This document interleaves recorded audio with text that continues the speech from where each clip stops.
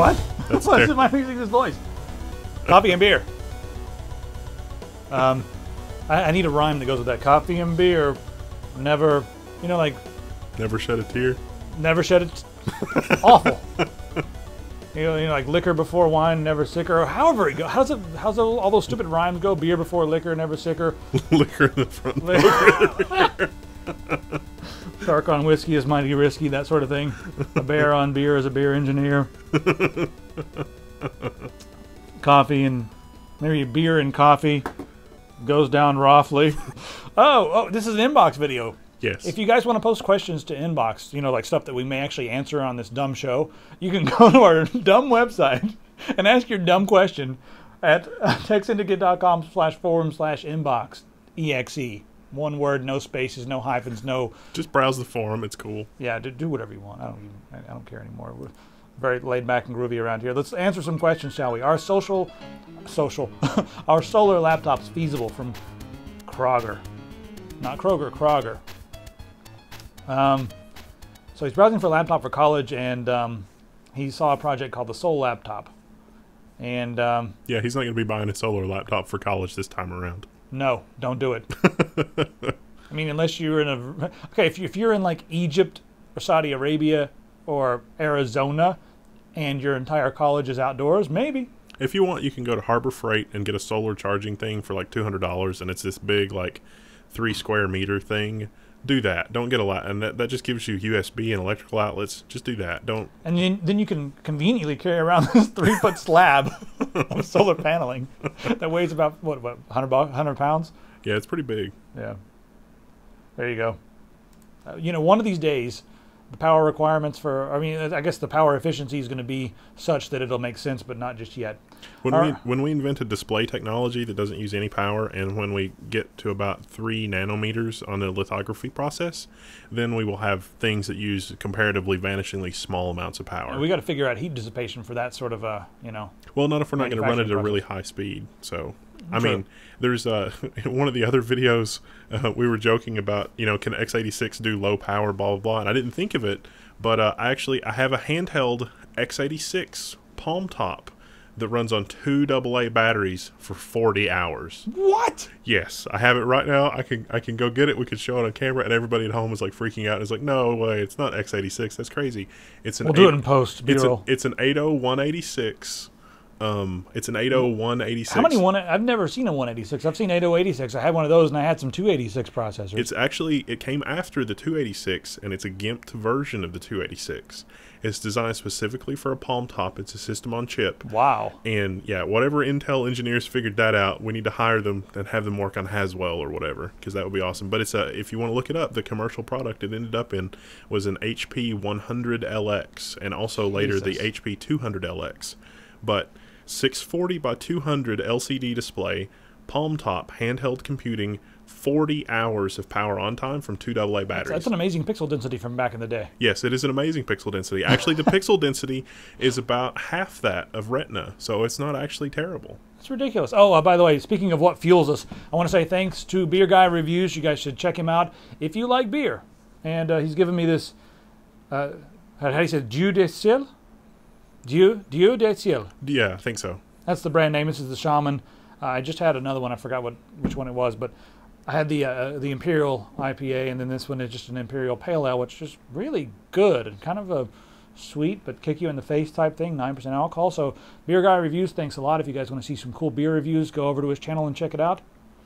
Plug over. Think like solar calculators. In the 1950s, solar calculators would just be ridiculous. But now we have solar calculators.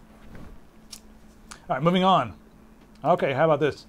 If you were on the lam, what would your alias be and why? Sounds simple enough. So you're running from the law. You're out there trying to hide. You're running around the country. You're on the lam. Who are you? I know you already. Yeah, existing members of the audience are already correctly guessing Gary Wozniak. And why? Because who else would it be? This picture of Logan Incognito on the screen. This is awful. Wow, this mustache. Man, I look like a villain from a Western. Can you see that back over there? Yeah. I look like a villain from a Western. Someone already called me a villain from a Disney cartoon on Linus Tech Forums or whatever the hell that thing he's got going on up there in Canada. They call me a cartoon villain or something. Actually, no, I think that was on 4chan and it got posted there. And Texas oil baron. Texas oil. What would I go by? Oh God, I'd have to make something up. You know, I used to Randy go by something. Randy. Well, I'll never figure out. Randy Licorice probably. And the last name Bumsuckle. Randy Licorice Bumsuckle. Bumsuckle. Because it's so asinine that people will overlook it. You know, when you get something that's like suspicious, like who's Tom Smith? I don't know. Pull all files on Tom Smith. Licorice Bumsuckle? Oh, he's probably some like flamboyant singer from Bermuda. Maybe a slightly less inconspicuous last name like Arbuckle. Arbuckle. Okay, fine. All I remember is once I got drunk in Canada while I was doing a Scottish play on the road. And all I remember is like putting on bed sheets like a cape and running around the halls screaming, "I'm Licorice Bumsuckle." Everybody got really quiet. Are you sure you weren't touring with Wait, no. That wasn't me. Graphene. Oh, here's a really long question from Benno Tidy. T-I-T. Yes. I always just destroy names. This is a really long article here to ask us if we think graphene is cool. Yeah. It's like, let me just summarize that for you. Is graphene awesome? Yes. Graphene is in fact awesome. And in fact, somebody figured out how to manufacture graphene using a DVD burner. Hey, there's some use for DVD burners after all. I'm going to start recommending them for graphene manufacturing processes. A little known fact, they also make an excellent heatsink. And some of our favorite heatsink companies are already working on graphene heatsinks. Are we allowed to say who? It's under NDA, right? Yes, we cannot say who. But I want to tell them about the graphene heatsinks. Oh, God, I want to do the coffee time. Several of our contacts are working on graphene heatsinks, so, and we know that from public announcements as well, so, yeah. All right, this next question is from someone else. It's from NSA Project Jesus. Well, that's a new account. ... All right, from NSA Project Jesus. In your last INBOX.EXE, Logan said how he would like to climb a mountain and play a video game at the top. If you could only do this one time, Logan, what mountain would you climb? Right here it is. Jungfrau. Or Jungfrau. I would climb Mount Jungfrau because it's only like, it's under 14,000 feet. I'm not sure what the meters are. I should know the meters because that's more important because it's in Switzerland. The important thing is you can breathe at the top. Yeah. I would climb up there because certain months of the year it's not covered in snow. So I would climb up there in a time when it's not covered in snow. The scenery around there, we've got some higher peaks around the area. The entire Jungfrau area is beautiful. So I would probably chill up there. I wouldn't take the road to the top. I would start at the bottom and climb up. And, just hang out up there and play some games. Now next you want to know what game I would play at the top. And it would have to be a multiplayer game. So I would play Half-Life 1 multiplayer. Because it's ridiculous. It's almost as ridiculous as the idea of climbing a mountain and playing on the top. You also want to know how I would get the computer up there to the top of the mountain. Well, I have two different ways that I could do this. One is I would attach this. Yeah, I would attach this to perhaps one of these. It's so little. Oh, it's so covered in dust. I've been moving a lot of things around in the office, but it's really ugly. This is the PCTU 100 from Lee & Lee. A lot of the reviewers on the internet have complained that it is too small to actually do anything with. I beg to differ. This is exactly the right size to put a GTX 760 in it, or a 670 Direct CU2 Mini or something like that. Put one of those in here. Put an ITX board. Put a quad core. Hell, put a new Haswell in there. I don't care. Put an Asus Impact. I don't know. We were going to put a Xeon in there. Put a Xeon in here. I don't give a damn. Put an SSD in here. Load it up in your backpack. One of these pops off. These things just pop right off. Let me see. Oh, not the other side. There we go. See, just take that off. Put a screen right there. These things scratch easy. Fixed forever. Put a screen right there. Put it in your backpack and climb. And once you get up to the top, you pull out a keyboard and a mouse and some beef jerky, or if you're a vegetarian, some zucchini jerky. If you can schlep that solar panel up the hill too, you can run it off solar. Oh yeah, we're going to need power up there. I'm going to need solar power. I'm going to need internet up there. I've got to get Kane to build me a cantenna. Well, actually, I think that they make some 12-volt ATX inverters, and with Haswell being the low power that it is, you could probably just get a direct 12-volt to ATX adapter and be good to go. As long as I don't overclock it. Yeah. And we can mount some solar panels on top of here. We should call a few people to make this happen because I've been talking about it for a long time. I've just sometimes I get a little bit like, I really hate calling people and asking for sponsorship money, but I think it would be actually a lot of cool. It'd be almost as much fun as giving away my car. He says, alluding to an upcoming contest, ... question mark. You guys want to win it? Never mind. Okay, if you could only play one game at the top of a mountain, what game would you play up there?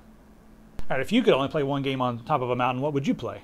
I'm not really sure. I'm not sure what game would be time appropriate to play at the top of a mountain. Because, like, Click Adventure, it's like, yeah. Well, a multiplayer game, like a LAN party. I don't know. Probably something old school, like Doom or Quake or something. Well, you know what? You see this area here on the screen? All right, so Wendell, here's what I propose. At the base, well, not at the base, but like high up on the hill at Jungfrau, there is a spot, it looks like a few houses and maybe some antennas and stuff like that. I'm not sure what's going on there. You can set up a base camp there, and all you'll need to do is get one of these parabolic grid antennas like this. Hey, everybody. Just put it right there. And you'll need to point this at probably Kane and I, maybe Pistol as well, up on top. We'll set up a little LAN party area. And you can, get the ground going, get the internet going on the ground, and we'll play some LAN games up there. What do you think? Seems like a pretty solid plan. And it's a good excuse to go to Switzerland and hang out with people in Europe. Maybe we should probably schedule this around the time that DreamHack is happening, because that's over in Sweden. I'm not sure how we're going to get the antenna through the TSA. They've gotten really grumpy these days. We'll just have to get one while we're over there. I'll find some of our members in that part of the world. If you guys are over in that part of the world and you have access to a parabolic antenna or a ridiculously high-powered antenna that we can shoot internet or just shoot a network connection to the top of that mountain right there, let me know, because we are going to do this. That's all there is to it. We're going to do it. So I hope there's some marketing companies out there with vision who will help us make this happen. Because it's going to, whether you're going to help us or not. You can either stand on the sidelines and watch, you can get involved, okay? Not like a certain unnamed company's marketing plan to snowboard off the top of a mountain, because who would want to do that? Yeah. Intel, who shall remain unnamed. You should have been up there playing, LAN games. I proposed this to those guys, and I never heard back from them. Well, now we know why. No, we're going to snowboard. Yeah. Want a beanie? I've taken it. I've gone too far. They can redeem themselves by sponsoring this. From Crimson Viorica. Request lifestyle auto section of forum. This is a request and justifies being under INBOX.EXE. Please make a forum section with automobiles, airsoft, furniture, crafts like building a desk. Thanks. So I've been getting a lot of requests lately from people who want things that are just totally separate than what we normally talk about, and they want them to be a separate forum category. And there has been talk about certain things, but typically under general discussion. And I haven't really thought of any way to handle this, and I don't know if it's stuff that's appropriate enough for the content that we do, like right now, and the content on our website and forum, to deserve its own specific forum. But how do you think we should handle this? I don't know. I could see, like, from the maker side, it's like we're going to do custom mods on a car. We're going to do a custom computer for a car. We're going to do, like, interactive furniture, I guess, maybe. Possibly, maybe. Maybe office furniture, even something that's not as interactive, just yeah, it's like here's my sit-stand desk where I hit a button and it lifts up. I could see our audience liking that and finding that interesting. I worry about, because we have some forums now that only get a few posts a week, and so I worry about creating a whole bunch of posts and the activities spread a little thin. I'm going to ask you this, like, this is something like you and I have not even talked about. Do you think it would be possible to allow them to create their own little group on the website and it not be a forum, but it be a group that they have, and even whoever creates it can be the manager of it? Yeah, almost like a subreddit? Yeah, I was thinking that we could probably implement some functionality like that, maybe later this year, that lets people create groups, and so they can moderate and do that kind of thing. And we'll create some groups to sort of seed things, but then people could go and create their own groups. And then you can join the groups, and the groups work kind of like a forum, but it lives in its own little place on the website. Maybe we could even list them under the forum, like official. Maybe it could be official forums and community groups beneath that, or something like that. We could probably do that. Yeah, as long as it's useful and not just random crap for spam, it'd be fine. It's on our to-do list of things that need to happen before we take over the world. that good enough? I think so. Yeah. All right. See here, this one is Dear Logan. Recently, I've been listening to your album Ear Slayer a lot. One of my favorite tracks, Destroy. I especially like the part the piano is playing. I was wondering if you could post the sheet music for that, as I like to learn to play, but I can't find it anywhere on the internet. Thanks. Well, I don't exactly have sheet music for this stuff, and I know that I implied there may be a real piano. There are real piano samples in there, and when you read the description for Zweihander, it says that I allow myself to use real pianos and strings and drums. And what I mean is that those sound effects are not chiptune. They're not 8-bit or 16-bit sound effects. They are actual live drum samples. I mean, I can play the piano and all that jazz. Get it? But I bought a piano or a digital keyboard for the studio, and there was not enough room. I sold it like 2 days later because I was getting angry because I kept bumping into things. Like the piano, I want 88 keys, and I just kept smacking into everything. So I sold it like 2 days later, and I was really frustrated and all that stuff. Maybe I'll get a new one soon. But the sheet music is not available online. But if you like the piano stuff, the second album that's coming out as soon as possible has a ridiculous amount of piano in it. So you'll like it. I think you'll like it a lot. Send me an email. You're allowed to, if you can find it. And I'll send you some of the new songs, just as a, what's up. Oh God, you're going to get 300 emails. I'm not going to send everybody songs, just him, because he posted it in the inbox. If you posted it in the inbox, maybe you would get personalized responses from my email too, but only he's going to get it. I'm going to look for his name. Favorite website to discover music. That's all stuff like... I like Psycho Sid. And TechSyndicate.com is probably the best site for me to discover music. People should probably reply to that thread with, hey, you should listen to this. Yeah. That almost happened in one inbox. X-ray lenses. Let's see here. Tech bag. This is interesting, but I don't really... This would be better answered once I'm in New York, and you can answer, and then Kane and I can both answer. Yeah, well, I mean, I don't even really... My tech bag is a USB stick, because the type of problems that I'm solving are not the kind that can be solved with a screwdriver. Okay, I'll answer this one quickly. How to make the first best fried eggs ever. So he watched our PAX video, and I said that these were the second best fried eggs ever.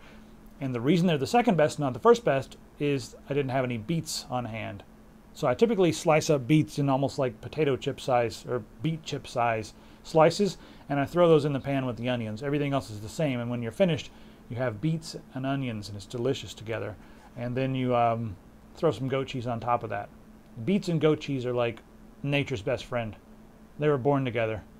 I don't think they were born together, but they might be delicious. They are amazing together. All right, one last question. What's the deal with 1366 by 768? It's the devil's resolution. Let me see what he said. Maybe he's trying to defend it. I don't know. I have to open it up real quick. A while back, I heard Wendell raging on about why he hated the screen resolution of 1366 by 768. Why this? From Power Noob!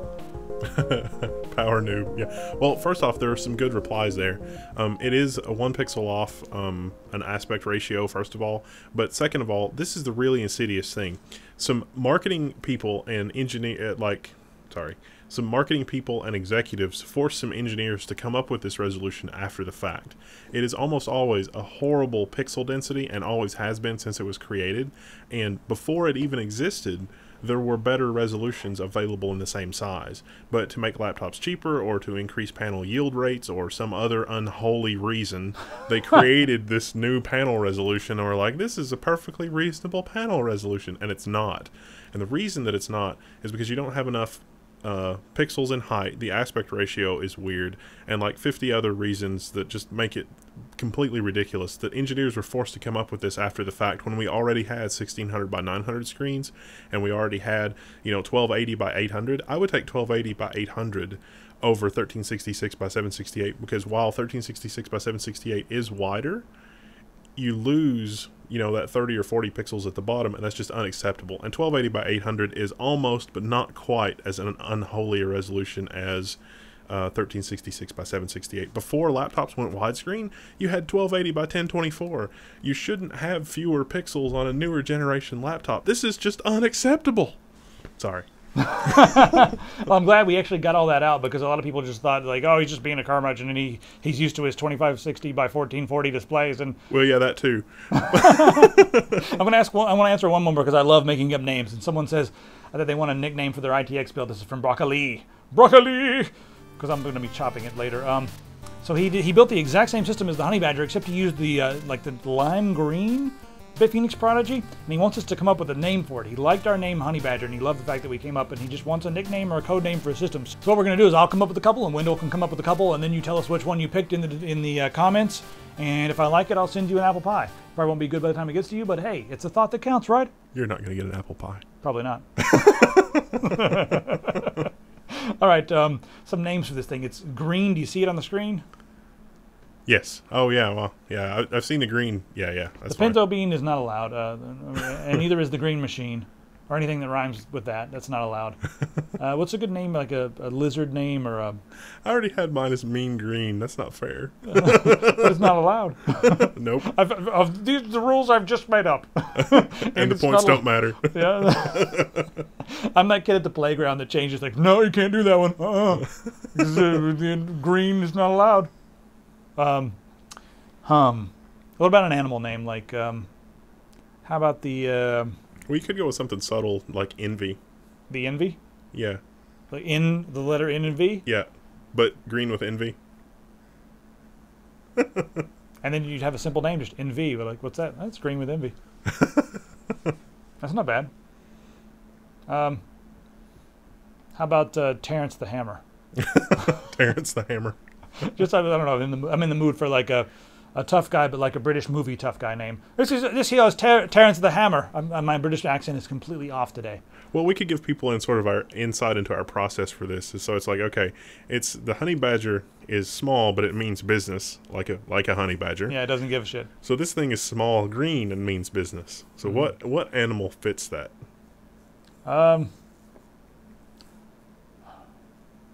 It's gonna have to be some kind of lizard, wouldn't it? Could be an aardvark. Aardvarks are green? Well, no, but they mean business. Ferrets also mean business. Because you can have a business of ferrets. Yes, you can have a business of ferrets. A flamboyance of flamingos. A murder of crows. The frantic ferret. The frantic ferret. I was thinking about diseases that make the ferrets green, but the rabid ferret. I mean, rabid is just so overused. The ferret with botulism. There we go. There we go. We're failing right now. I've got a good one. I'm going to have a good one in a minute. How about the ostentatious ocelot? I am much on like that's assonance, but I think that's a distribution of Ubuntu. I'm going to cut all these together into like a bunch of quick cuts. No, it's more fun with the awkward silence. This is our process. It's terrible. It's like watching the meat grinder grinding a whole whatever it is that's going into the meat grinder. Well, what happens when you mix a ferret and a frog? A ferrog? No, that's not very good. A frogget?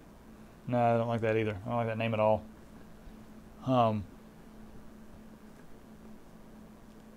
The Ferocelot. The Ferocelot. That's it.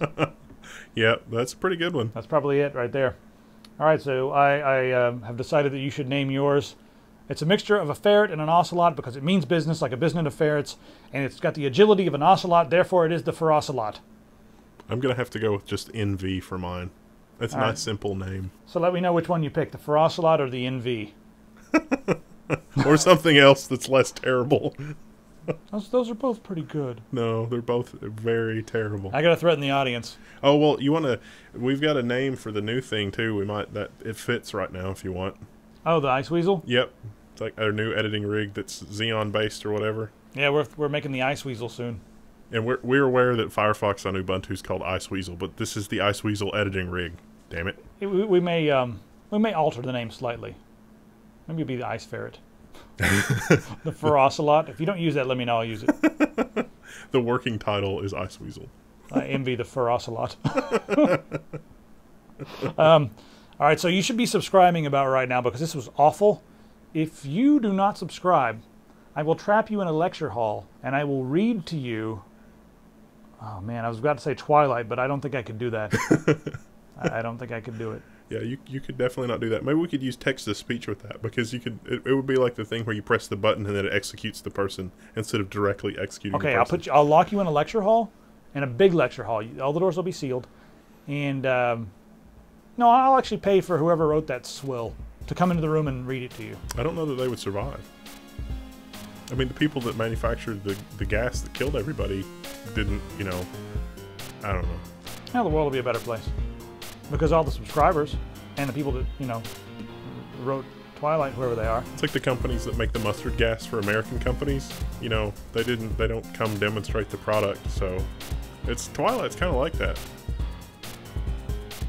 It's the intellectual version of mustard gas, is that what I'm saying? Yes, Twilight is the intellectual version of mustard gas. All right, I'll see you guys next time.